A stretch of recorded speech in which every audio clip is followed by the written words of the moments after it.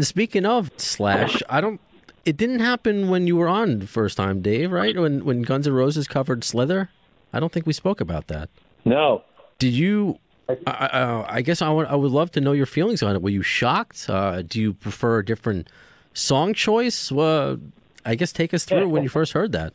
I don't know, man. I heard it. I just saw it online, and it was funny. Like, it was funny to hear Axl's reaction. Like, I don't know if you saw it, but like after they did it, he was like, he had like a weird reaction to it. Like what I gleaned was like that didn't really go the way I planned it to, or it really, it was like this weird kind of like, okay, well that's done, like, or some weird like thing like that. But I mean, I thought it was all right.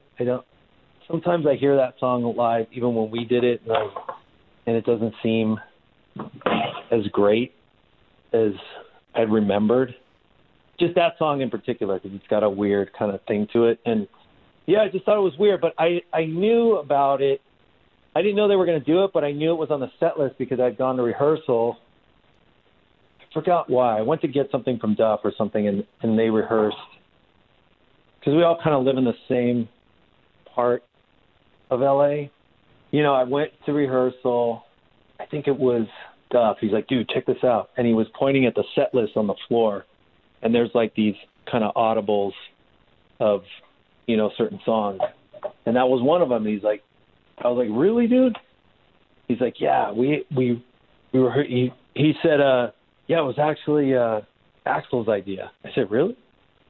Like, yeah, I know, it's weird. And so that was kind of that was the whole conversation about it. But it, I just thought it was an interesting thing.